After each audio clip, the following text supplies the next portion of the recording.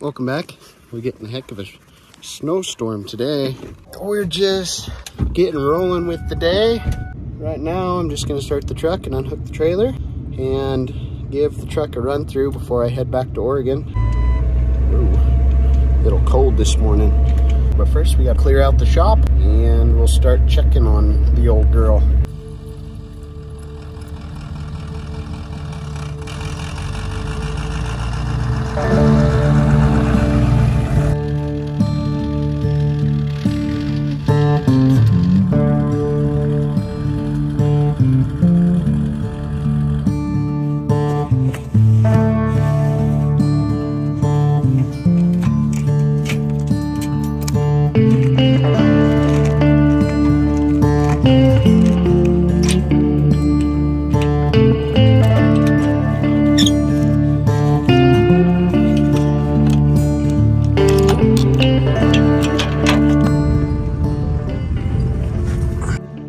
Well, in order to pull the truck in here, I got to clean all this out of the way and have a big enough spot to pull in here.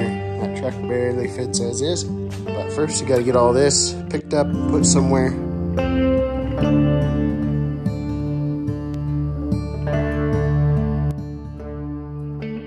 So I'm enough of a mechanic to get myself into trouble. I worked for a diesel mechanic shop for 2 years, kind of off and on.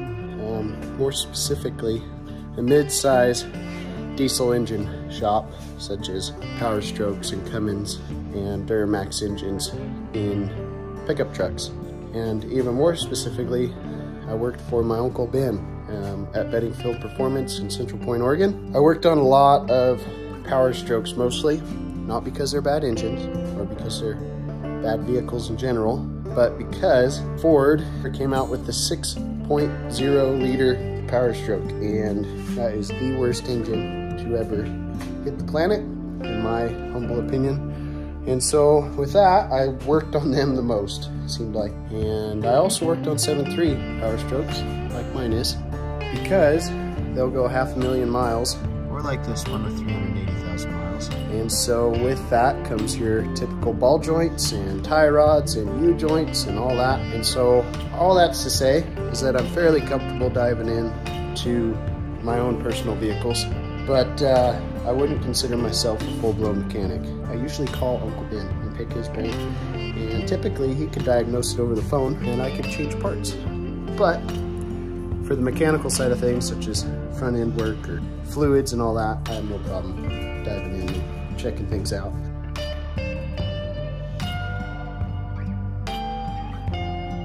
What are you doing? What are you doing?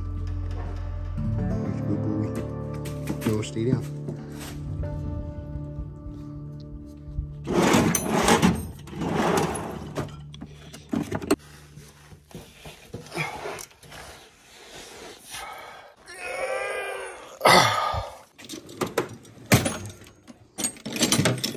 There's that. Oh, got it. Nothing comes out when I put my pinky in there. So, she's fairly dry. So, Uncle Ben, if you're watching this, I'm sorry. All right, we'll get some gear oil in town. Probably enough for the front and the rear end, I'm guessing. What are you doing in here, little mouse? Get out of here. Shoo! I have to arm myself. The mice are taking over. This is a BB gun. I stole it from my best friend's kids. I'm out of BBs. You survived today, little mouse, but I'll get you. Well, I need to go to town to get parts, so I'll take Hunter some lunch down at the shop and get some oil and stuff from the parts store, and then I'll head back and put the truck back together. And we'll get some propane for the heater in the shop, because it is very cold today. Look who I ran into. It's little Clyde. Where's Hunter? Where's Hunter? I came down to the shop to give Hunter some lunch, and apparently she's not here. But she did a lot of painting that wall was already done, but she got this wall done, and she didn't like the blue. That wall's still blue. I think this one's green now. Or maybe she went back with blue. I can't tell. I think it's different. I think it's green. All right, well, we made it back to the shop, and I found some coveralls, so I put them on. It is really cold out here, but I'm gonna fire up the forge, and that's gonna be my heater for the day.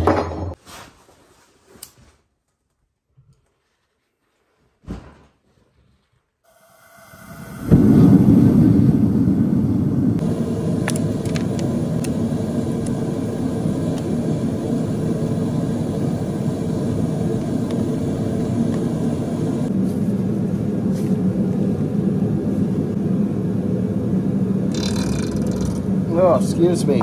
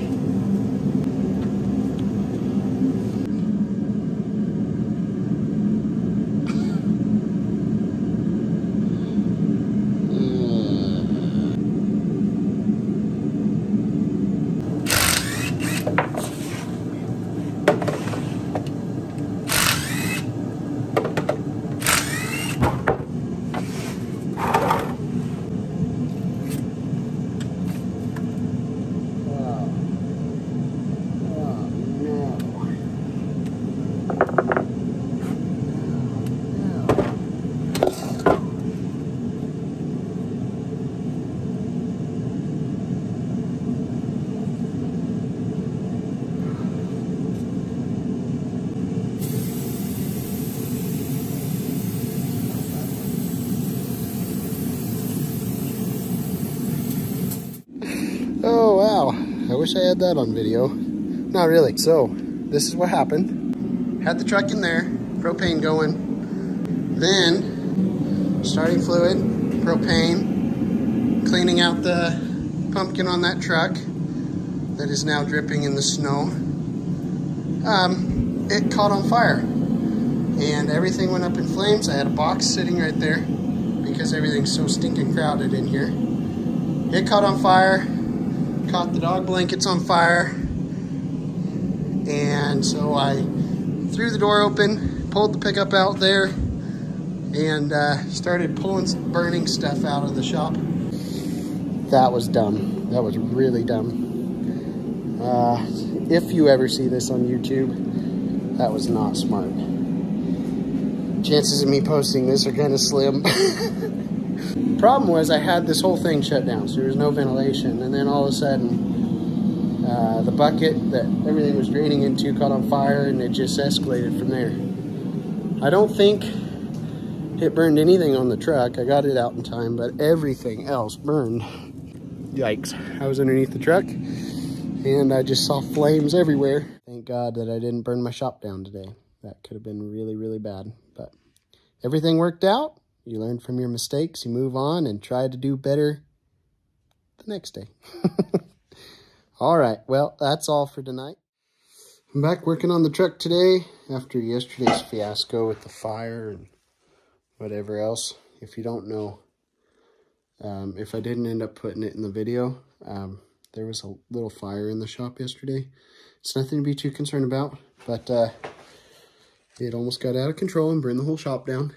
Anywho, I got the rear end apart. It's worse than I thought, but after talking to old Uncle Ben, I think I'm going to try to get to him before we fix components. So, I'm just redoing U-joints on the driveline. I got one out. Typically, I use a vise to get these U-joints out, but we don't have a vise in this shop, so we have to adapt to our surroundings. I got that one out.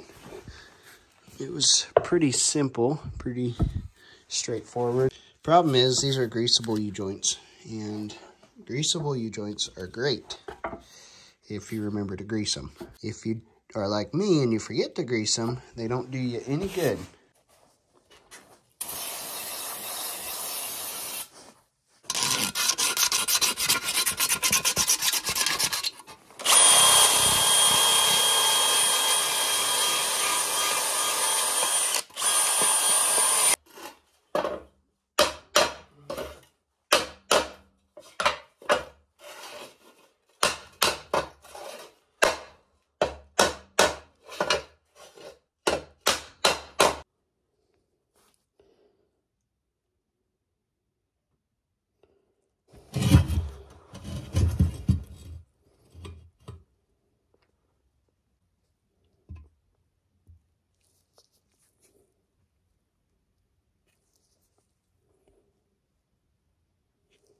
Okay, that's about the dirtiest job I've ever done on as far as silicone goes.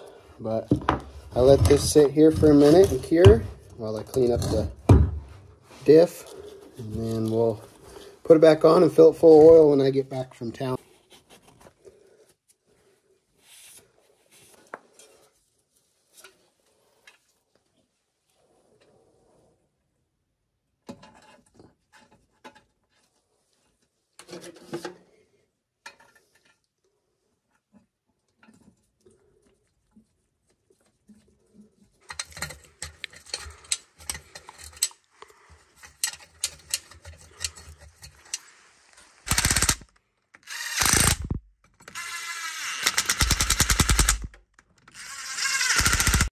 All right, we're gonna head to Powell and get some parts. I gotta get brake pads and a rotor for this truck and a U-joint. So I'm gonna go pick up Hunter. She's in town at the shop. Then we'll head to Powell. What an absolutely gorgeous day. Hi, tiny man. Hi, badgy girl.